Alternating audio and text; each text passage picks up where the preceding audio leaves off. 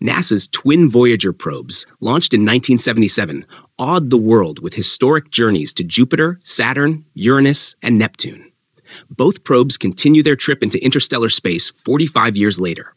Researchers, some more recent than the spacecraft, are currently using Voyager data to unravel mysteries within and beyond our solar system. In many ways, NASA's twin Voyager spacecraft have evolved into time capsules of their age. They contain around 3 million times less memory than contemporary cell phones, transmit data at a rate about 38,000 times slower than a 5G internet connection, and each one has an 8-track tape recorder for data storage. Join us on this cosmic journey. Voyager 1 has made impossible discovery after 45 years in space. The Voyages are still at the forefront of space exploration. In spite of this, what are they doing right now? What will the Voyager spacecraft encounter following that? Let's find out. Two of the most amazing spacecraft ever launched would never have taken flight if the stars hadn't lined up. In this instance, the 4 largest planets in our solar system were the stars. As a result of this coincidence, a spacecraft may gain speed from the gravitational pull of each large planet it passed, as if being pulled along by an invisible rope that suddenly broke, sending the probe flying on its course. One drawback, though, the alignment only took place once every 176 years. A spaceship would need to be launched by the mid-1970s to reach the planets while the lineup was still in effect. As it turned out, NASA created 2 spacecraft to make the most of that once-in-a-lifetime chance. Within 15 days of one another, Voyager 1 and Voyager 2, identical in every way, were launched in the summer of 1977. They have been operating in space for almost 45 years and send data back to Earth every day from the solar system's farthest known planets. They have lasted longer than any other spacecraft in history and have traveled further. According to our best understanding of the dividing line between the Sun's sphere of influence and the rest of the galaxy, they have entered interstellar space. They are the first items created by humans to do so, and they will continue to hold this distinction for at least a few more decades. Overall, not a bad record, given that the Voyager missions were initially only intended to last 4 years. The Voyager spacecraft's earlier observations of Jupiter's and Saturn's moons, which they provided to stunned researchers 40 years ago, revealed the presence of active volcanoes and fissured ice fields on worlds that astronomers had assumed would be as inactive and crater-pocked as our own moon. Voyager 2 was the first spacecraft to pass by Uranus in 1986, and 3 years later, it flew by Neptune. It is the only spacecraft to have traveled in this way so far. They are currently surprising physicists with a number of unexpected discoveries about that unexplored region as pioneering interstellar probes more than 12 billion miles from Earth. Finally, their amazing voyage is coming to an end. NASA has turned off heaters and other non-essential components during the past 3 years in order to stretch the spacecraft's energy reserves as far as possible, to an estimated 2030. It is a bittersweet moment for the scientists on board the Voyagers, many of whom have been involved with the expedition from the beginning. They are now faced with the completion of a project that is far beyond their highest hopes. 546 days after its launch in March 1979, Voyager 1 arrived at Jupiter. Voyager 2, which had taken a different course, arrived in July of that same year. For its Vidicon cameras, which used red, green, and blue filters to create full-color images, both spacecraft were built to be stable platforms. Since their rotating velocity is more than 15 times slower than the crawl of a clock's hour hand, they barely spin at all as they travel across space, reducing the likelihood of visual blur. The spacecraft began transmitting the first images of Jupiter, despite still being around 3 to 4 months away from the planet, to the delights of standing-room-only crowds at JPL. It was absolutely unexpected when Io showed up in color. Prior to the Voyager missions, it was believed that all moons in the solar system would appear similarly drab and cratered. The incredible diversity of moonscapes the Voyagers found near Jupiter and Saturn was not predicted. The first indication that there might be more moon types than astronomers had imagined appeared when the Voyagers were still 1 million miles or so away from Jupiter. One of their devices, the Low Energy Charge Particle, LECP detection system detected some peculiar signals. Io had active volcanoes, as revealed by the cameras on board the Voyagers. The little world, which is slightly bigger than Earth's moon, is now understood to be the solar system's most volcanically active body.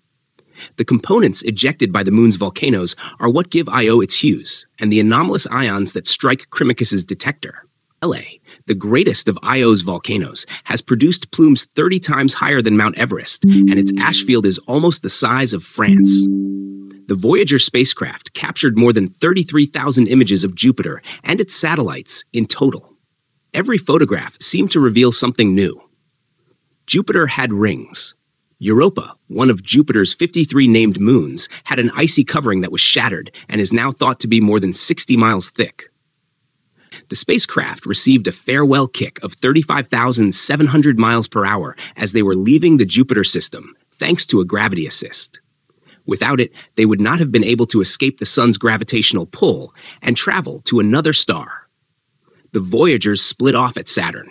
Voyager 1 passed by Titan, the moon cloaked in orange smoke, and then turned north away from the plane of the planets after hurtling through Saturn's rings and taking hundreds of strikes from dust particles. Uranus and Neptune were the next stops for Voyager 2 alone. In 1986, Voyager 2 discovered 10 brand new moons orbiting Uranus, bringing the planet's ringed world counts to an ever-growing number. 3 years later, Voyager 2 observed the fastest wind speeds ever recorded for a planet in the solar system, up to 1,000 miles per hour, as it passed around 2,980 miles above Neptune's azure methane atmosphere. Triton, the biggest moon of Neptune, was discovered to be one of the solar system's coldest locations, with a surface temperature of just minus 391 degrees Fahrenheit, minus 235 degrees Celsius. Nitrogen gas and powdered particles were ejected 5 miles into the moon's atmosphere by ice volcanoes. If Carl Sagan, an astronomer who was a member of the mission's imaging crew, hadn't been there, Voyager 2's pictures of Neptune and its moons would have been the last ones ever taken by either of the spacecraft. NASA intended to turn off the cameras on both spacecraft once the Grand Tour was formally over. There would have been no photo opportunities after Neptune, only the unending nothingness and impossibly far-off stars. Despite the facts that the project had been extended in the hopes that the voyages would reach interstellar space and had been renamed the Voyager Interstellar Mission, Sagan pleaded with NASA leaders to order Voyager 1 to send one more batch of pictures. As a result, the probe pointed its cameras back toward the inner solar system on Valentine's Day in 1990 and snapped 60 final pictures. Earth was grabbed by the most mesmerizing of them all, known by Sagan as the pale blue dot. At a distance of 3.8 billion miles, it is still the furthest depiction of our planet ever captured. Earth is hardly discernible in the photograph, hidden by dim sunlight that was reflected off the camera's optics. It doesn't even take up a whole pixel.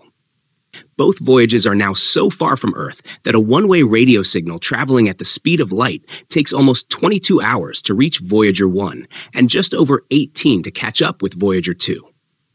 They advance by 3 to 4 light seconds every day.